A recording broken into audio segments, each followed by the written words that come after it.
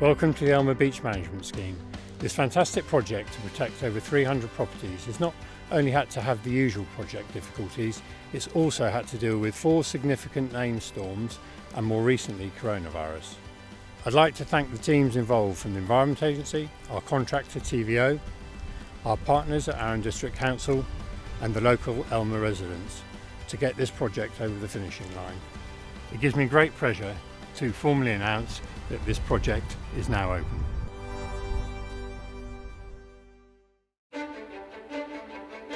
Elmer Sands is located on the south coast, close to the seaside resort town of Bognor Regis.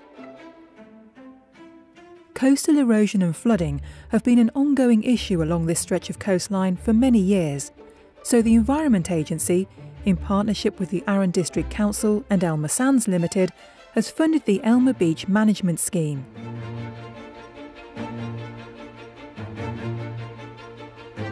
Elmer Sands and the area to the west of it has been affected by flooding, most notably in 1989-90 storms, when we had 3 successive storms on 3 successive tides, and that affected about 200 properties being flooded out, and some of the properties were evacuated for up to 3 months. The scheme here at Elmer was constructed in the 90s and it created a number of rock islands to protect the Elmer Sands estate.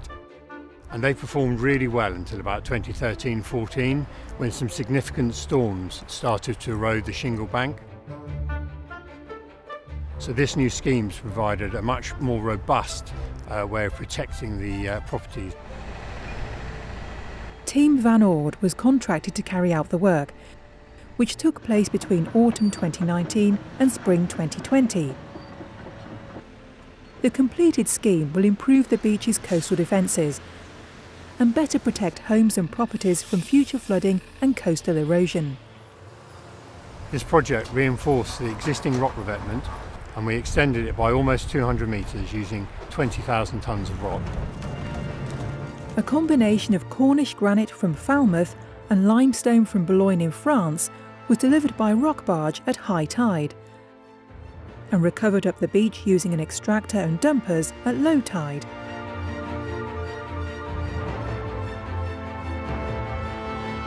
We've recharged the beach with 12,500 cubic metres of shingle and we've constructed a new boat ramp. Right from the start of the scheme, the inception of it, we've had consultation events, drop-in schemes and newsletters have been circulated. One thing that has been useful to the residents is the use of an app which shows where the barges are coming in from sea, whereabouts they are at that time, and so they will know when they might get a little bit of disturbance overnight. We've unfortunately had to work some quite unsocial hours to work with the tides and we're really grateful for the local residents for putting up with that disruption. Those residents are quite happy that the shingle has come in because the material was delivered just before storms Kiara and Dennis, and so they were very much better protected due to the shingle being on the beach at that time. Recharging the beach required spraying large quantities of shingle from a dredger at high tide when the dredger could get as close to the shore as possible in a technique known as rainbowing.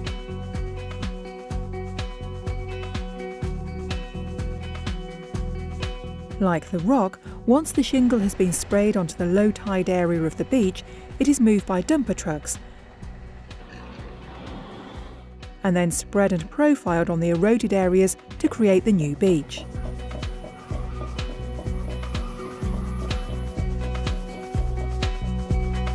Well, in the existing revetment, we've created some rock pools at the bottom of the revetment, and we've also included a number of striations or cuts into the rock to create habitat.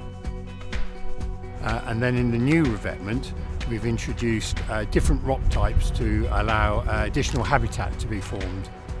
And this will be part of a research project into the future. The EA collaborated with the contractor, rock suppliers and Glasgow University on a unique and innovative Greening the Grey scheme for the rock revetment. They designed an ecologically enhanced revetment to create a wildlife environment for a wide variety of sea creatures and life-supporting vegetation. The Cornish granite primary armour stone layer was interspersed with 5% Boulogne limestone to create ecological development within the intertidal zone. A secondary armorstone layer of Boulogne limestone will provide shaded and sheltered habitat to encourage ecological growth of biodiverse species. This scheme will become a Natural Environment Research Council case study and will be monitored to evaluate its success.